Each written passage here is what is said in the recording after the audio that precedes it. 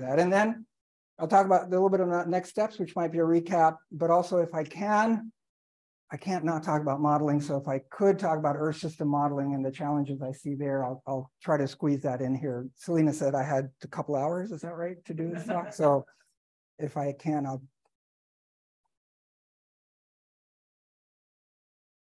I'm pressing the exact same button you're pressing. What am I doing wrong? Look, there. Click on this first, and now if you don't ever click anywhere else. Okay. You guys ever read or ever see that video about the Norwegian monks about how to open a book and all that stuff? Have you seen that one? If you haven't, Google Norwegian monks opening a book. That's basically, what I'm doing here. And anyway, so status of stocks, real quick, right? 2022. We in NOAA, and I'm just talking about fishery, I'm not talking about the protected species, but we could probably do the same thing. So we manage about, 490 stocks. And, we got it down, if you want to just cut to the chase, in terms of overfishing and overfished, we're down to about 7% of overfishing in the stocks and maybe about 19% of overfished stocks. Overfished means that, there's fewer than there should be. Overfishing means that we might have the right number, but we're catching too many of them or such. And so that's basically the idea. And that's taken a lot of time and a lot of effort by a lot of people to really bring the status of our stocks to this point where it's actually, I think we can honestly brag about it. And, I joined NOAA 11 years ago, so I can't take credit for any of this stuff. This started, probably 30, 40 years ago under Magnus and Stevens, where a whole lot of things were set up in terms of how do we sample, how do we do assessments, how do we work with councils. And I don't think it's an overstatement to say that the way that we in the United States manage our stocks really is an example in terms of how others could do it and look at what we do. And so if it ain't broke, don't fix it. I mean, if it's working, then why should we mess with it, right? And so one thing I wanted to kind of lead into this thing is the models that have been developed to understand, the population and the populations and the stock assessments and so on, don't really include long-term trends. And I'm going to talk about the long-term trends that I think we all know about. So they assume the environment is there, but it's average, right? So there's fluctuations about a mean. And so, yes, the environment matters, but not to the extent that I'll argue that we need to think about it more. And as a matter of fact, you look at the way that some of the laws and things like that are written, and there's probably people in this room that know a lot more about this, but this term about prevailing environmental conditions appears in a lot of the documents, which means that we kind of assume what these environmental conditions are and they're prevailing, just like the term says. That is all going to be something that I think we need to call into question. There are some things like these management strategy evaluations, the MSCs, that begin to look at what ifs, impacts of future trends, and I'll talk a little bit about the ACLIME, the Alaska Climate Integrated Model example a little bit. But it's safe to say, well, not safe to say, we haven't really included, what now, we refer to as climate understand whatever's going on in some of these assessments, at least not in the level of detail that we need to. And so this is a picture you've seen over and over and over again. So we know that climate change is changing. Climate is changing our oceans rapidly than we ever knew or that we ever thought about. And you think about two things, right? One is sort of the secular changes, the gradual changes. Yeah, you can see that, acidification is going up or pH is going down and CO2 is going up, et cetera, temperature is going up. That's one way to look at it. The other way is, what we know now is things like marine heat waves and other events that are happening. So really the question in terms of how we think about climate change is also different in that, there's secular changes, we know that, but I think more importantly, what we're seeing is that we need to know where these things are changing. We need to know when and for how long. I mean, we just had the warm blob, for 3 years from 2013-16, but equivalent warm blobs happen all over the place for different durations and different magnitudes. So we need to know how often, how extreme, and for how long. So these things are beginning to change about, how we think about our ocean. And these are just some examples of and everybody can come up with their own example of what's different about the ocean that they studied when they were in graduate school, right? None of these things were in our graduate student, books that we studied. As a matter of fact, I remember that when I did, homework in graduate school, it was assumed that the ocean was going to take up all the CO2 and there was no problem. So that was viewed like the solution to everything. And so we never talked about the downstream impacts of things that now are pretty much, in our face kind of thing. And some examples of what we've seen, and again, these are just things that I think are familiar to all, but just to say the kind of things that we worry about.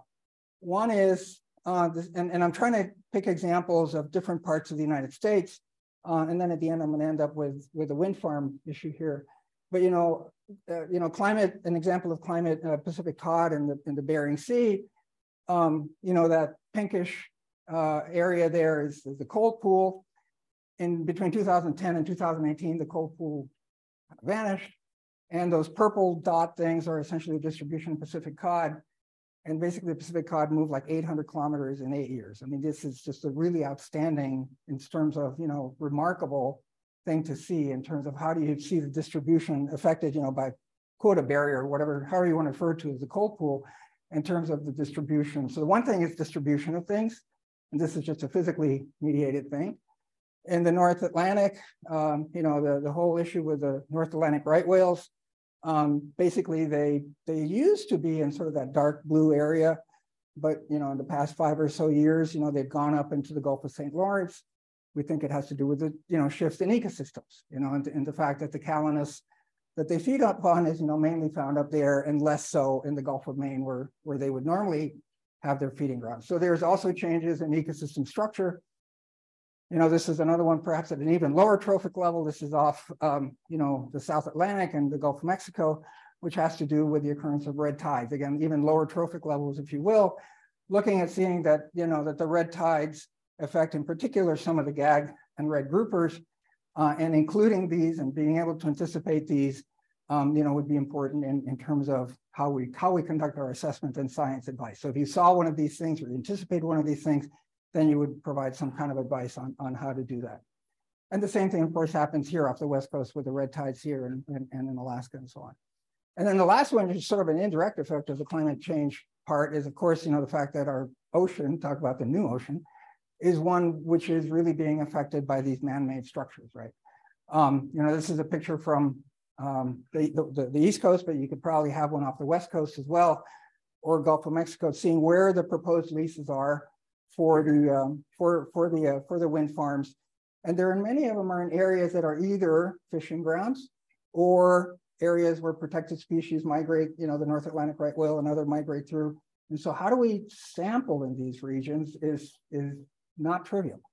These are areas that we're not going to be able to go into, not just fishing boats can't go into it, but unless we think this through and really work in collaboration with our partners in industry, how do we actually sample these things? It might wind up that we might have to come up again with new technologies, whether it's gliders, whether it's, who knows what, in terms of being able to sample. But fundamentally, we've broken up, we're running the risk of breaking up long time series that we've used to understand how our populations, how we manage our populations, which, like I said, we've done so quite well. So everything is kind of being, shaken up in terms of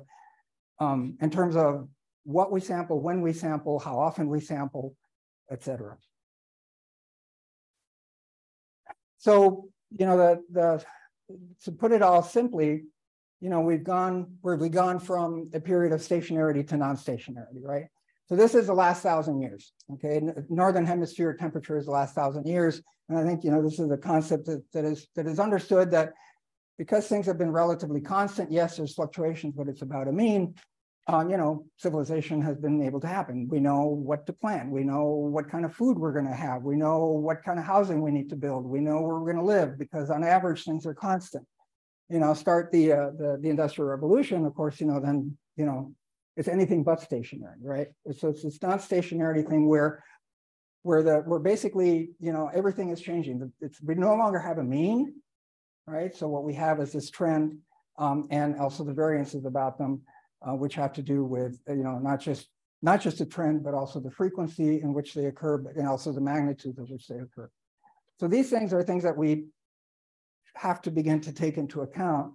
Remember the three slides earlier that normally was not taken into account because the law or the term said prevailing environmental conditions. Well, prevailing environmental conditions don't exist anymore, right? So this is a potentially pretty different way of interpreting how we provide advice.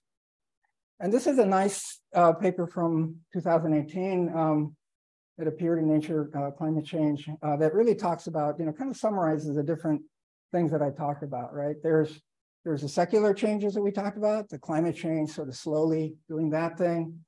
Then we have the long-term variabilities. It could be the PDOs, the ENSOs, it could be all kinds of things. Then you have the short-term variability, and then you have the sum of the things, right? And over here, I put the time series of the marine heat waves over the North Pacific since 1982. And you begin to see, things really are changing, right? Again, this is not new, particularly not here to you guys, but it's something that as you begin to put all of these things together, if you look at this bar over here, between extinction extremes and survival extremes, you see that the sum of these, eventually you begin to get into that threshold a little bit more on different species. And so you really have to look at all of these components, as you try to see, how am I going to manage the species and how am I going to project out? What advice am I going to say in terms of when we might reach these points or not? And I'm not sure if it's a valid example or not, but we all know the crash of the snow crab in the Bering Sea last year. The idea, or the idea of what's happening was perhaps a double whammy of a number of these series having to do both with temperature changes affecting the metabolism of the organism, as well as temperature changes affecting the feeding environment of the organism. So just at the time that they needed the kind of food that they needed, it wasn't there to kind of offset the metabolic costs associated with that. So this is perhaps an example of I can hang in there, and then I can't, right? And there's other examples of collapses like this that are happening that are going to be really hard to predict. I mean, this ain't going to be that easy to do, but it's something that we should keep in mind in terms of how do we do it if we're going to have to do this. And so if we want to summarize it in a way, this is a slide based on a work from Eva Plagani, and that I think she summarized it really nicely. And that we're at a point where, rather than being able to look at just stability, and our assumption of stability is some fluctuation about a mean, we really have to begin to look at variability. And so the question is, how do we generate advice for adaptation to variability? So it's a very different way of thinking in terms of where we were and where we might be going, right? All right, so that's sort of the background. Now I'm going to talk about what Selina really wanted me to talk about, which is the Inflation Reduction Act, right? So the Inflation Reduction Act is an incredible opportunity. I mean, it really, and I think you guys, and there's a, by the way, I left a PowerPoint here. If you guys want it, you're welcome to have a PowerPoint. Everything is referenced if you wish. So there was an announcement of, the Inflation Reduction Act, in particular, the aspect having to do with the climate ready fisheries part of it. And it's a significant amount of support, about $350 million to really cover a lot of things. And it's a 4-year influx of support. And so I have 3 things over here: the data acquisition and data modernization part. And these are, the amounts of support that are available there. And then I'll talk a little bit about the Climate Ecosystems and Fisheries Initiative, CEFI, as some people call it. There's other aspects of the climate ready fisheries that I'm not going to talk about, which involve support for the North Atlantic right whale that I talked about a little bit, the red snapper, there's Pacific salmon habitat, Arctic facilities. So it's really something that comes in at a time that's fundamentally important to be able to address some of the questions that we have in front of us. And so what we're looking at is this IRA, the Inflation Reduction Act, to be able to incorporate climate and ecosystem environmental data. We know we need it to provide real-time advice and long-range projections to inform and support management decisions. So we're looking at this as a way to pivot, as a way to making this change in terms of what we need to do. So I think we're going to start with, and I'm going to talk about that. I'm not going to talk about some of the stuff up there. I'm going to talk about the data acquisition and the CEFI, and then ultimately I'll talk a little bit about the management advice that is really the driver of all of this. I mean, all of this, the point of all we're doing is to do that. So I think we're at a pivotal point in ocean and fishery science. I've always liked this quote, without data, you're just another person with an opinion. And so we need to have all of these, we need to collect the data to understand what's going on out there. This, the time that everything is changing, we can't not collect the data, whether it's changes in the hydrography, the circulation, or the ecosystem structure and function, or man-made structures that are also coming in there. Basically, this is, in some ways adding up to that new ocean that I'm talking about. And so I talked about the climate change and non-stationarity, how we need to rethink how everything is connected. And we also, of course, realize that the more the non-stationarity, the harder it is to predict, future changes. But we got to do it. I mean, there isn't much of a choice in terms of doing it. It's how we do it is perhaps the question. The changes that I talked about in traditional and emerging ocean use sectors, offshore wind energy, aquaculture, and so on. And then ultimately, it's the currency that we use to be able to justify what we need to do. So we need to rethink how we do our data enterprise, if you will. And so we need for modernization. We got to move. I think Rick, you're in this picture somewhere. I'm not sure, but which one is you? I don't know. But anyway, we can't collect data like this anymore, and we need more of everything.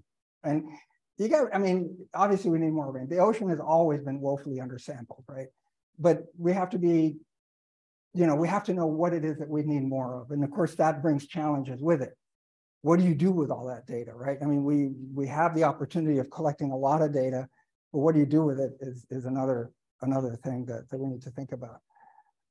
And there's some examples that we have done in terms of perhaps do we need to, survey enhancement. This is a really nice example of something that was done in the Southwest Center, looking at, how do you actually combine surveys that have to do with marine mammals with surveys that have to do with, in this case, coastal pelagics, right? And normally these things are done separately for some reason, right? One's the prey and predator of the other, but they're collected at different times, which you would say that doesn't make a whole lot of sense. So this is something that, how do we evolve our surveys? I think we need to think about how they become, that's one way of doing an ecosystem approach, right? In terms of looking at how the different components are together, not 1 year I'm going to sample whales and next year I'm going to sample sardines, as opposed to sampling them when they're overlap, right? So those are some things. These are not easy to do, and sometimes the way that we are pushed into things have to do because necessity is the mother of invention kind of thing, and you have to do this. And COVID was a really the silver lining of COVID is that we had to do that, and we had to do that because our surveys, our fisheries boats weren't able to go out and as much as we would have liked to have them go out, because simply it was the pandemic just held everything back. And so we did things like, rather than doing a survey in the Bering Sea with our ship, the Dyson, we actually sent 3 gliders, right, to cover not exactly everything. You see there's many more lines here than there, but it was still something that we were able to do by sending 3 gliders from Alameda there to collect. It was only acoustic data, and in this case, it might work because there aren't that many different kind of species, so the species complex is not as complex, not to be able to unravel what the signal might be. But this allowed us, to provide enough data to provide a bridge so that we could provide the assessment of, in this case, pollock, for the Alaska region. There was another example. This is also partnership with industry. So this is partnership with industry, having to do with in the Hawaiian Islands, sampling for what are called the bottom fish, the bee fish program, and that was working in cooperative research and sending folks out, with these cameras, and they were actually able to put the cameras out, and then they were analyzed using machine learning, artificial intelligence, and such. And again, this was a successful effort that allowed us to do the assessments of these. This is work that happened off the West Coast here, it had to do with, again, normally the core surveys are much broader than they are, but with a combination of keeping some of the stations in red together with some other data that came together from, say, seabird diet and other things, you can still be able to bring things together in a way that that allow you to move forward. So I think what I'm trying to say here is that there are things that we were forced to jump into to try to do things that pushed it beyond the proof of concept thing, so that we are actually now being able to be a little bit more, what's the word I'm looking for, cavalier about trying to say, yeah, we can move these forward faster than we thought they were. And this is one of these areas where these new technologies, and I'll talk about this a little bit later, can come in terms of the kind of cooperation that we can have, with academia, with private partnerships, and so on. And so we have, I'm not going to spend too much time on this thing, but we have a real challenge that we're working with our partners in OMAO and such, and part of my visit here is going to go meet with the folks over in Mach P. And I think there's a real challenge in getting the ships out. And I think you probably all know this. And so again, at a point in time when we really need to be out there, we're being challenged by things like, the ability to hire crew, et cetera, et cetera. The next 10 years are going to be an enormous challenge for us to sample for various reasons. One, as I said, there's a global, if not national, challenge in hiring crew. We have 3 ships that are possibly going to hit their end of life service, or the service life, sorry. So that means that they're going to go offline potentially. We have 5 of our ships which are going to go offline for about a year each for what's called a midlife repair. And the replacements aren't going to be here in time for when all of this is happening. So here we are trying to reinvent everything that we do, and we're faced with losing the platforms that we normally use to do the sampling. So we got to figure out how to do something different here, because we simply will not have the ability to do what we need to do. And some of the advanced tech is not yet operational in our surveys, or maybe it's not ready yet to provide management advice. We need to make sure that we're measuring what we think we're measuring before our advice is accepted. And that's a totally reasonable thing to do. And then of course, once you have all that data, what do you do with it? So that's the other part. So this is sort of the challenges slide. But in terms of how we go forward, the slide that you guys all seen out of Mbari, a really nice slide, I think captures it, and it's gone beyond sort of a nice slide on your wall to something that we can and need to do, right?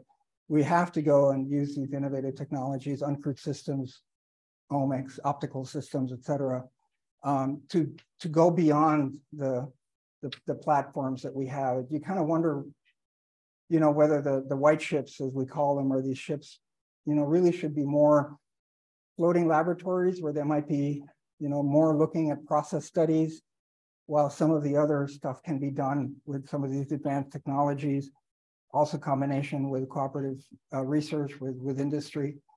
Then again, the data part in terms of modernizing how we make this available, not just collect it, but disseminate it. The AI machine learning thing, I hope to talk about a little bit more, but this is going to be, again, critical for us to be able to, to be able to analyze and make sense of all of this data, and maybe even use some of this for predictive capabilities, as well as developing these analytical and modeling tools that I'll talk about a little bit later in the CFI part. And so if you're a graduate student, take your pick. Any of these things is something that you could do. And any of these things, this is really the time to be a graduate student. If I could go back, I would, but I don't think I could take the GREs again. But there's really a lot of things that are out there that are completely different from the way that we did things. We really need to rethink how we approach things. And I'm not just saying it, I'm serious. This is the part that keeps me awake and puts that extra kick in my step in the morning. So we have to modernize. We have to build additional capacity, and we have to strengthen what we do, and we have to advance our workforce. Okay, I think I've kind of touched upon that. So within the IRA, going back to that, that number was about $145 million if we wanted to look at that. There's efforts in there in maintaining the data collection that we have while we develop the other stuff, and also how do we modernize the data systems that we have. So we can't just knife edge what we're doing now. We have to continue what we're doing and gradually ramp up into where we need to go. So I'll talk, glad to talk more about how we hope to do that. Let me just jump into the next part, which has to do with the modeling. And this is I promised that there would be a Blues Brothers quote in here, and so this is coming in here. So the Climate Ecosystems and Fisheries Initiative, in some ways, for those of you who might remember GLOBEC, is like we're putting the band back together again. I mean, GLOBEC was the Global Ocean Ecosystem Dynamics Program. It lasted through about 2005 or something like that. It was a joint NSF NOAA program that looked at the effect of physics on fish. Basically, that's kind of what it was. And that's kind of where and it ended too soon in the sense that first, maybe we were asking questions too early. Because, we didn't see the changes. So when we talked to our colleagues, and then I was in academia, I wasn't in fisheries. So when we talked to our colleagues in fisheries, it's like, well, that's kind of nice to know. It's kind of nice to know that climate change is doing something to the environment and to the fish, but it wasn't the need to know category, right? Well, I think that 15 years later, now we're in the need to know. We need to change the way that we do our assessments. And so we need to bring back, the ideas that perhaps started there and looking at how the climate variability and climate change is impacting our living marine resources. And this is the part about saying it's no longer, hey, is it kind of cool that something's going on, but how do I actually use it?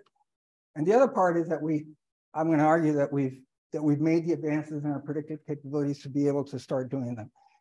So, and this happens a lot in our science, and many sciences, right? I mean, if you look at what Fjord in 1890 did or something like that, he knew that oceanography impacted the recruitment of fish, but the oceanography wasn't there yet. We were thinking about square boxes with flat bottom oceans and things like that. And that's kind of the same thing here too. So I think that the CEFI is sort of that next step in terms of how do we look at the effect of physics on fish in a way that we can take it all the way to science advice to management. And so getting back to this wiggly line picture, if we accept that there's no longer a mean, there's no longer fluctuations about a mean, but we're looking at trends. We then need to start thinking about providing advice, not just from year to year, but what's going to happen, let's say in the next 10 years, right? And, an example could be, I want to develop, a seafood processing plant somewhere. Well, is that fish that I'm developing the seafood processing plant for, is it pollock or is it tuna? Which is going to be there, right? And that's a huge investment, because if you're going to invest in something like that, the first 10 years, you might be at a loss. It's not going to be after 10 years that you begin to break even, and then eventually you might make profit. But in 10 years, you might get a totally different system out there. So we need to start thinking about how do we make these predictions in a way that's relevant to the communities that depend on it. The socioeconomic part of what we're looking and what we're doing is horribly important. And so, this is a nice picture from Tomasi and others, where you have it kind of puts together, the different physical systems and the little gray clouds, and also the various areas where, what part of fisheries is important. On a yearly time scale, you might need to do annual catch limits. And if you go a little bit longer, you need to think about rebuilding plants, our long-term industry capitalization, which is what I just talked about in a second. And the longer term, in terms of looking at overall resilience and stability. And aquaculture is probably somewhere in here as well. It's another component.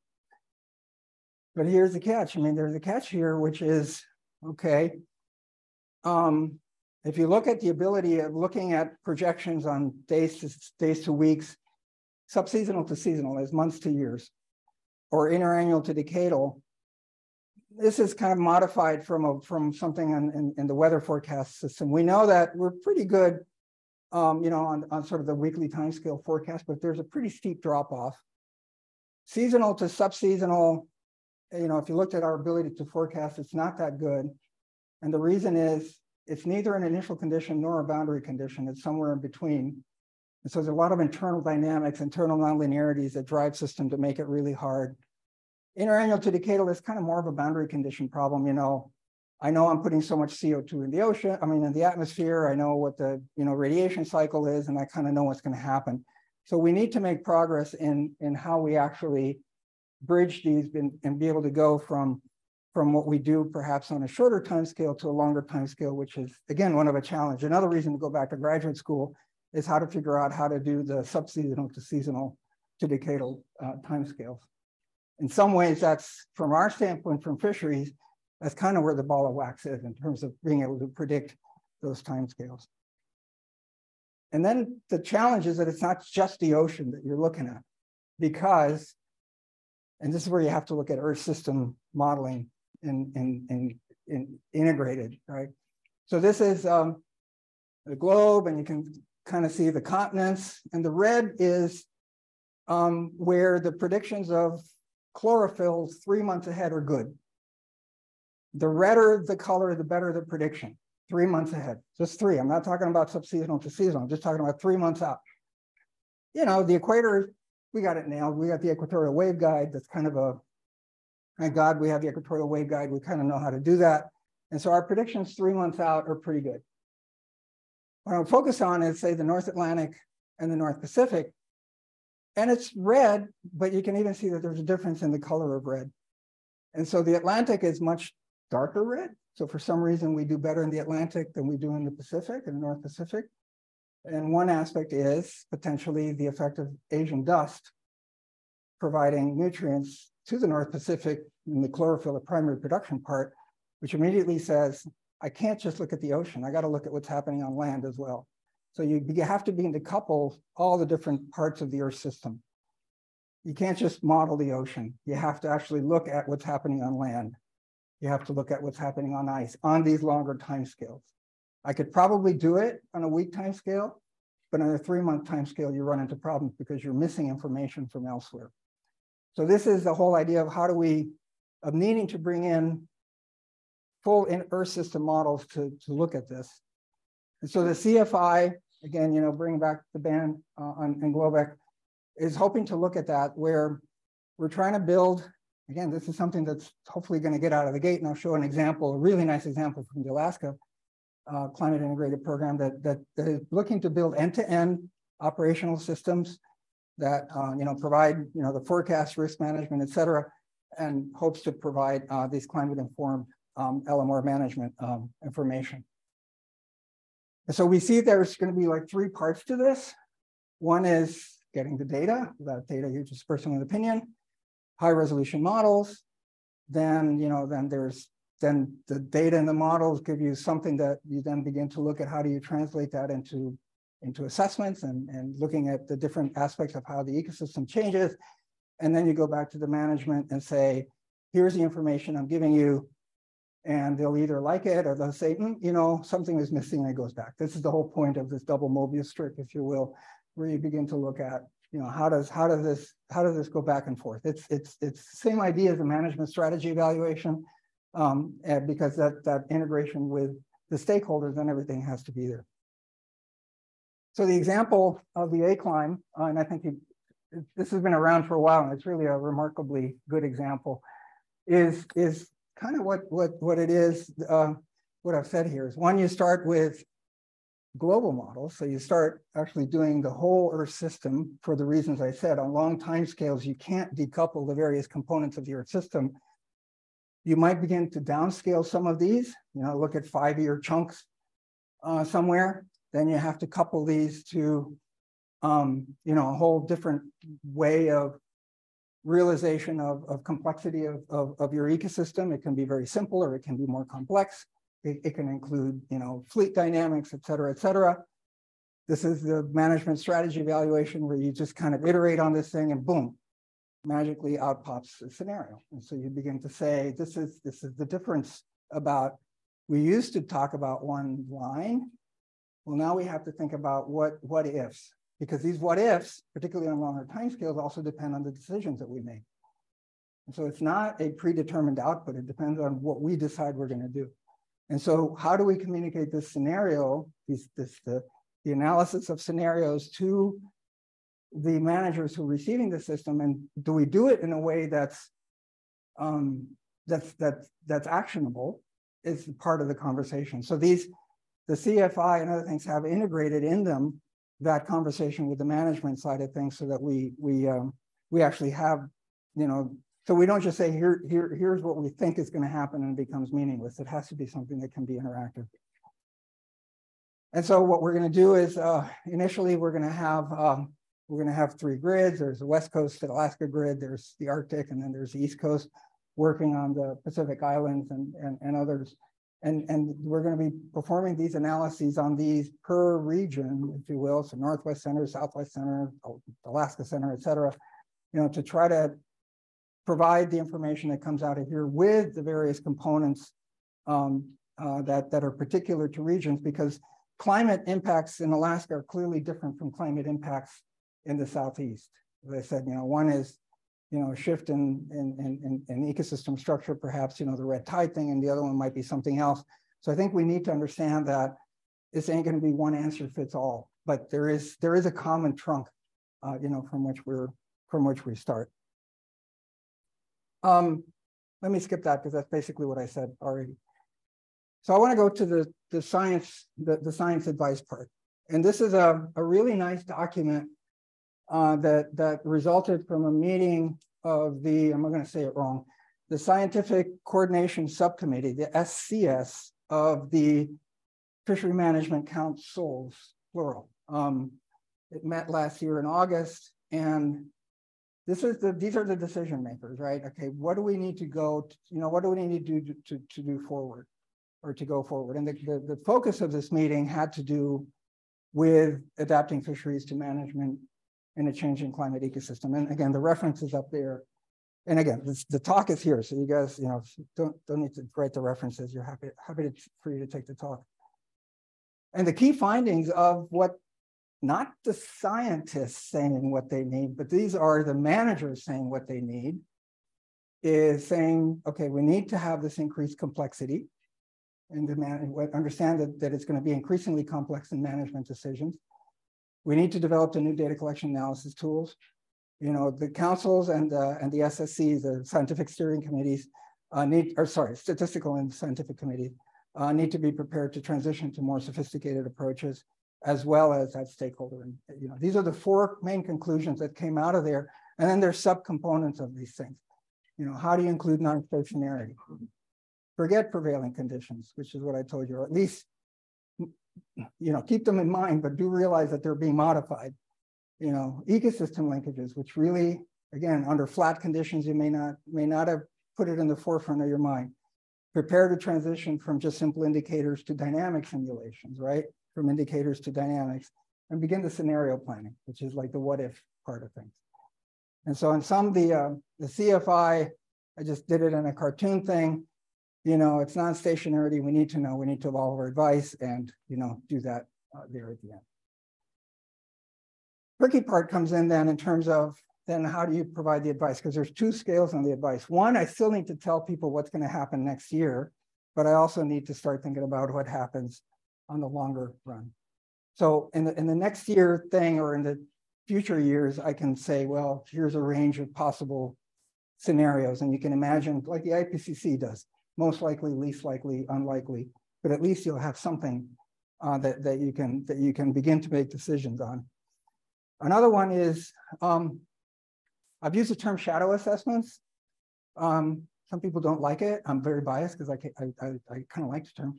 But anyway, the idea is to do the assessments the way you normally do them, but also do the assessments with all this additional information. And until you get it right, or until you figure out how you figure out that you got it right, you perhaps just say, well, you know, the normal way gave me the little black circle. The other way would give me the X. And you begin to see, in some cases, well, maybe they line up pretty well. In other cases, there's quite a bit of difference. But I think this is a dialogue that has to happen, and we have to build a trust in the science and the technology and the way that we communicate it. And I think this is part of the process of how do we make that link to science advice, right? How do we move forward to advice to management in a way that is actionable and useful and not just a one-way conversation? So my concluding remarks are basically what I started off with, right? And so it's back to the future in some ways, but it's also pivoting to a completely different situation, what we're doing. Our new ocean, again, has required to a need to know on a number of things. And there are these promising and capabilities and opportunities through IRA for these data acquisition, predictive capabilities, and provision of science. And the next 5 years, I really believe this. I mean, do offer us a way to pivot to the future. And I actually looked the word pivoting up in the dictionary to make sure I was using it right. And it's completely changing the way in which one does something. And I'm careful about this because you can't, I just said, you know, particularly when you're providing advice, you can't just drop everything and just go to something else. You have to make sure that it's the right answer. How do you figure out it's right? That it's you know, that it goes through all the appropriate reviews and all of that. But I don't think we have a choice. I mean, I think that the things that we have in front of us really don't give us much of a choice in terms of how we need to think differently about how we go forward. And I'm not going to talk about the last three slides, which were really the good ones about Earth system modeling. You want it? Yes. By popular demand. Okay. I'll try to do it real quick. Okay. An aside on full ESMs, Earth system models, if there's time. So here's the thing, you know, and I myself, this is what I did forever, right, in terms of modeling. And you always thought that the answer was going to be a bigger model, a faster model, more initial conditions, and better parameterization. That's it. All you have to do is wait another 2 years and you'll have more CPU power and you can do it. Well, how many atmospheric rivers do we have here last year or this year? We had 30. You really think more computer power would have given us this answer? I don't think so. How many, well, what do we think, you know, we would have been able to predict some of the crashes that we saw in our populations? I don't think the answer is a bigger computer, a faster computer with more initial conditions and better parameterization. So I think that we need to think differently again about other approaches like AI, machine learning. We need to have this balance between the data that we collect that I just talked about. We're going to be collecting massive amounts of data. What do we do with it together with, you know, the approaches that we've taken so far? So it's this balance between data-driven science, which is the way that I think we will be going, and hypothesis-driven science, which is the way we kind of grew up, right? We always said we have to explain to you everything, right? So I think this gives us potentially an opportunity to say, I'm going to tell you what's going to happen on Tuesday. I'm going to predict it, and I'm going to explain it to you on Thursday. And that might be a reasonable trade-off. I know there's the guy in Popeye, Wimpy, and the hamburger. There's something about the Tuesday, give me the money today for. Yeah, something like that. Yeah. And so I think this goes again into, we're dating ourselves here, aren't we? It's like, yeah, okay. This goes a little bit into the evolving ways of science. I mean, to me, this is a pretty fundamental and it's like fingernails on a chalkboard, right? I mean, I always grew up thinking that I had to be able to explain everything, but I think that the systems are changing in ways that are outpacing our ability to explain them, at least the way that we're thinking about doing it. So I think this is an important part. And there's a really nice paper, and I'm not gonna go through it. But I have the reference in here. So and again, do take the presentation. Anyway, it's just The Digital Revolution of Earth System Science is the title of the paper. I really enjoyed reading it. And it really talks about how we need to evolve at a number of levels. First, they asked the question, can we continue into space? And I just said, my point is, changes in the environment are happening a lot faster than our compute power is changing. And we're also reaching the limit of all of these Dennard and Moore laws. We're bumping against them, that they're just not going to be faster than what they are right now. It talks about, how do we need to rethink, how do we do our large legacy codes, which is the way that, again, we wrote programs, which is, we wrote a program and, we wrote it in Fortran of all things.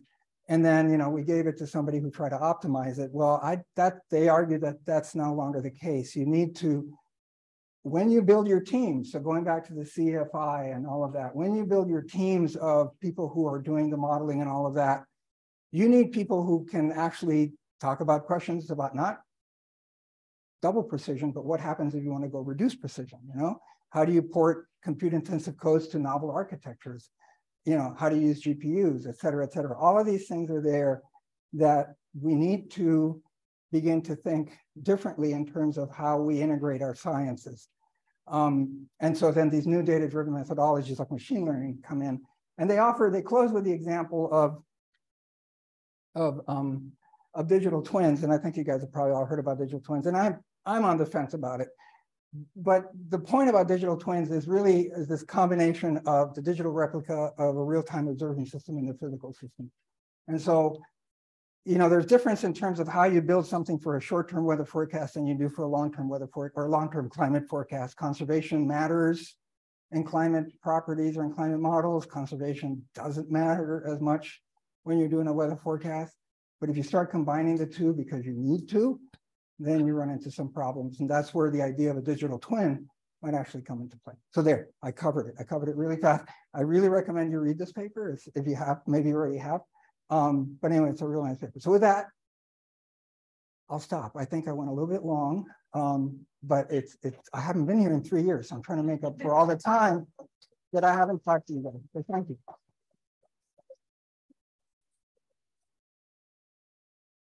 All right, well, let's have a little conversation here. And folks online, if you want to go ahead and type in your questions, I can read them aloud, or we might be able to hear you. We'll find out. And you can raise your hand. Yes, go ahead. What's the time scale for the funding? Is it one-off? Is that spread over 10 years? Is it to be repeated? Yeah. Numbers look great, but some context. Right. I'll repeat the question. Yeah, the question is, what's the time scale for the funding? So it's 4 years.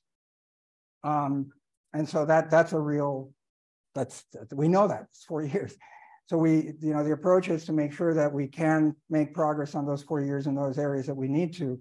But I think what we need to also do is communicate the successes of hopefully the successes of what we're doing, so that this becomes an indispensable. So that we don't think of the IRA as a spike, but we think of it as a reset in some ways to where we need to be and what we need to have in order to go forward. So that's very much in our minds, because 4 years is going to go by real fast, and a lot of things aren't going to work straight out of the box, right? I mean, things are hard. This is a complicated science, and so 4 years. But we very much have in mind, how do we make sure that we present this as a reset and not as a one-time spike? Great question. I'm glad that you had the time to squeeze in the Earth system model slides, because sitting in the room with the modelers, they do want, let's take derivatives. Yeah, they do want more data, right? Yeah. Standardized data, and we do have some data that we have, but that's not necessarily publicly available.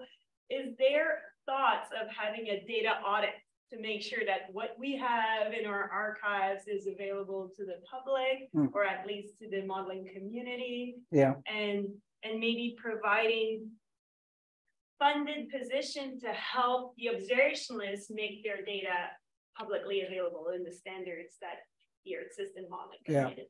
And that's a gap, right? The simple answer is yes, and the is it's taken an agonizingly long time to do this. It's self-evident. I mean, everything you said is self-evident. This is what should be happening. There are cases when there's proprietary data and things like that also could be handled in a different way, but there's no reason not to have all of this out there. And we can't, and that's part of the, so in the IRA, there's a data modernization part and management. That part is, to solve this problem is going to require so much data that we can't it's not just our data, it's everybody else's data and how it comes together. So that's a fundamental part of what we need to do. Yeah. Let's go here to Tom. Thanks, Cisco. I appreciate all the presentation. And one thing is, I hear you saying potentially two contradictory things, and I really much appreciate both of them. And I just want to get your response on how you see them together. So on the one hand, it sounds like you said GLOBEC ended too soon, and that was a program that really focused on understanding the processes that we need to be able to understand what's happening and predict them. We don't really talk about that as a goal, but that really was the goal.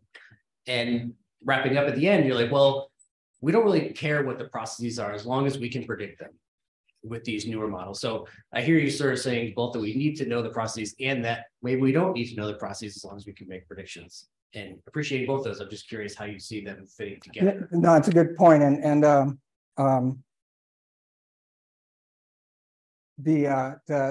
That's why this is uppercase and boldface. It has to be both, because I think some questions weather comes in as an example, right? You know, so when you're working with the folks in the weather service and so on, and a tornado is going to hit, they don't want to know why it hit. They want to know when it's going to hit, right? And just tell me when so I can, you know, take all the appropriate measures. And that's, of course, an extreme, you know, okay, that's a different time scale, et cetera. But there are approaches in machine learning AI that appear to actually accelerate the ability to predict certain phenomena. And then you can take, you know, you can take a step back and understand why. So I think it's both. I honestly think in our case, maybe the same thing in terms of, you know, we were in a different time scale. So if you go back to the Alaska crab thing, did people, would it have, you know, it's hard, it maybe on those time scales, maybe it's a little bit harder to unravel the prediction and the mechanistic part because you kind of have time to think about it. But there are other cases where we might be able to maybe use a little bit of that machine learning part to allow us to maybe look at some predictions and maybe even try to think of the explanation at the same time. So I think it's a both. It's an and. It's not an or in my mind, and it's one that I'm struggling with. Like I say, I'm very much on one camp, but slowly I'm beginning to see the importance of the and yeah. And I know there's a lot of biologists in the room, and I'm not one of them. Darwin's finches, was that data driven or was that hypothesis driven? I don't know. I mean, was that something that he looked at the beaks and then said, oh, there's evolution, or did he say there's evolution and so therefore the beaks will be different? I don't know if that's a totally valid thing, but it's that kind of comes to mind. A highly imperfect answer, sorry. Thanks, Cisco, for the presentation and for presenting your vision. I'm curious, and maybe this is premature, but how do you envision the actual process of realizing that vision with Inflation Reduction Act funds or otherwise? How do we move forward? Yeah. So all the way from the nitty-gritty of honestly writing the position descriptions now that it's been finalized and knowing what the final outcome was be. So the position descriptions are going to go out, understanding, you know, again, the timescales in which things have to happen, working with partnerships as well, academia, industry, and so on, because some things we're not going to be able to fill internally in-house, to put it that way. So I think there's going to be an all hands call, basically saying, this is what we need to do, and these are the opportunities, whether it's through cooperative institutes, whether it's internal hiring, whether it's other things, but it's going to be controlled scramble, let me just put it that way, over the next 6 months, which is probably what I think it's going to take to make sure that we have the folks on board. I don't think that we're going to be able to be fully on board till the end of this calendar, well, fully on board till next year, but by the end of this calendar year, we hopefully be able to do that. And in part, my coming here and talking to folks is to say, hey, this is coming. So if you were going to take another 6 months to graduate, you better hurry up, because we need people sooner than that. And I'm partly kidding, I'm partly not. We need people now. So I'll just continue on this line of questioning. So I'm glad to hear the band's back together. Good. And if GLOBEC ended soon, what do you think the main challenges are going to be to actually make progress in these next elections? We need to use the microphone. Yeah, sorry. So the question was that if what? So first of all, I'm glad to hear the band's back together. That's very important. Right. And so if you thought that GLOBEC ended too soon, what do you see as the main challenges of actually making progress in the next 4 years? I think it's been bubbling along because there were programs like FATE, Fisheries in the Environment, that kind of continued that then were absorbed by the various centers. So I think every center has that. Our collaboration with the cooperative institutes has that. I'm thinking about folks, whether it's in the Northwest or in the Alaska Center or in this anywhere, there's been that continuing work of advancing those ideas that now perhaps are being no longer advanced, but need to accelerate to translate into actionable advice. And that was the problem with GLOBEC, that we stopped short of that. And I think in part because the questions weren't the right ones at that time. We kind of set it up, but it it was a question that perhaps was answered, or we asked the question a little too early. But I think we have the folks. I think, you know, I think the people are there, the people have been working on it. There's been, you know, I've been to a couple of conferences lately, and I'm feeling good about this one. What's the guy's name? Wait, James Brown, right? I'm feeling good. It just came. I wasn't planning on it, but it just kind of popped in there. So I'm gonna take, I have a question online from Yvette Spitz. I'm gonna take 2 more questions and then we're gonna break, but we can go and carry on the conversation. Okay, so Yvette, are you there? Can we hear you? Is this Yvette Spitz? I don't know if I can change your status here. Yvette?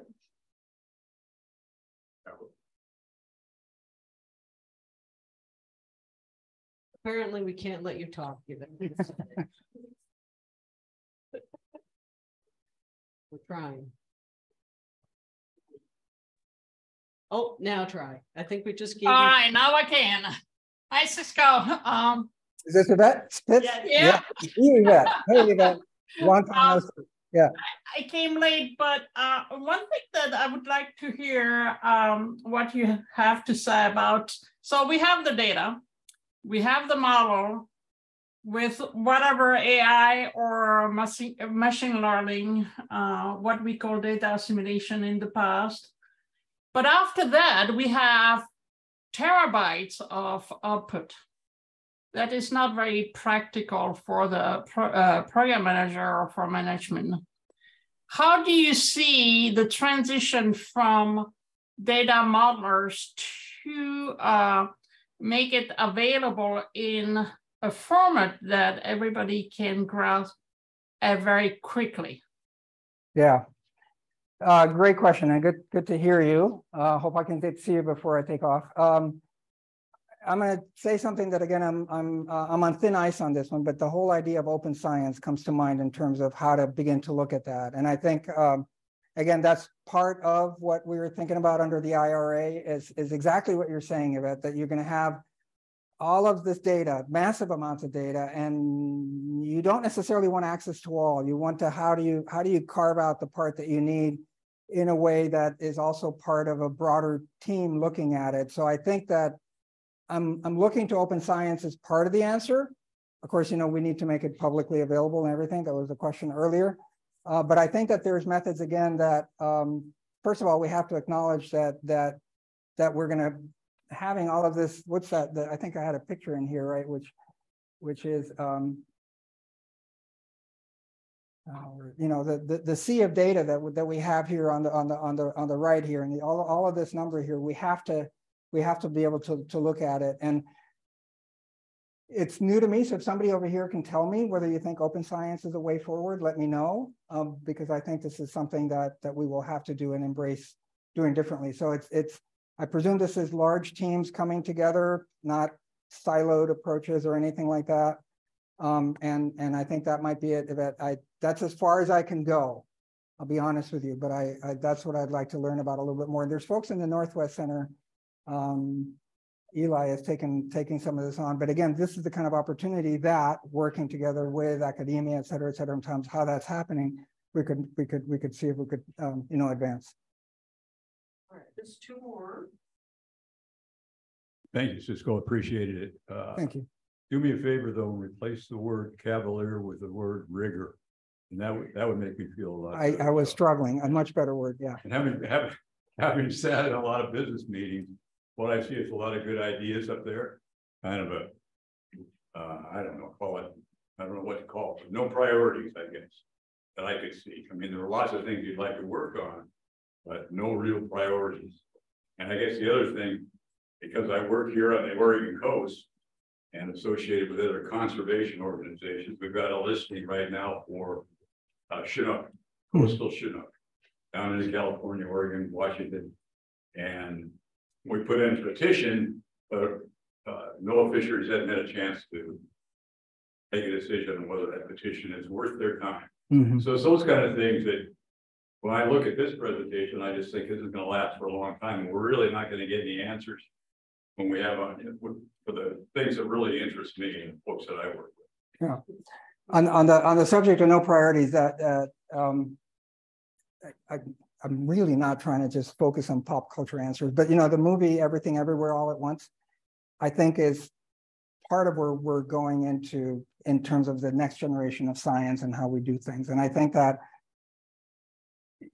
almost in the way of thinking in terms of explanatory power of hypothesis and experiment and then whatever, I think that's that in itself in terms of how we approach things and looking at a multiverse of things, if you will, is perhaps a different way of thinking about all of this information. How do we incorporate it? How do we analyze it in ways that I think makes this interesting, not just from the fisheries natural science thing, but even in the whole concept of the advancement of science in terms of what these next steps of science are going to be, perhaps in this, how do you do them all at once, which is again contrary a little bit to what we said, because I don't see them separate. You can't do the data without, wait until all the data is there before you do the modeling, before you do the advice. I mean, it all has to be happening simultaneously. So I hadn't thought about the fact that there's no priorities, but you're right. I didn't prioritize them. I think that they all have to happen at the same time. Okay, thank you. Yeah, thanks. I have one last question. So Cisco, I really appreciate the concept of the need to know now. Mm-hmm. We've transferred that, and you're calling here, and that this whole IRA is really, as you said, it's calling for a pivot. Mm-hmm. I see the science pivoting faster than the ability of management processes to accommodate that. Is there any thought about how to bridge that, or you just, is the RA hoping that the management will catch up as quickly? Well, that was why I put up that that was that reference to this. I know how to do it. I learned that one. That was to me sort of